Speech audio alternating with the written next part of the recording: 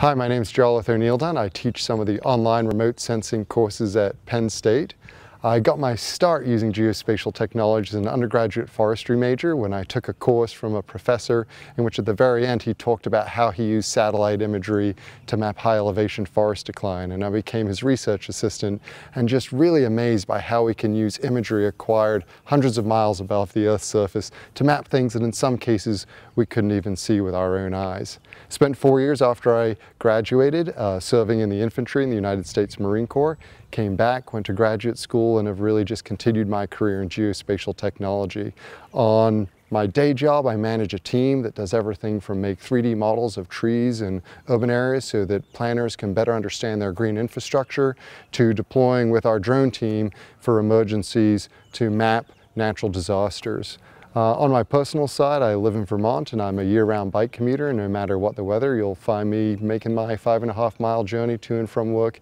each and every day, and I look forward to seeing you online.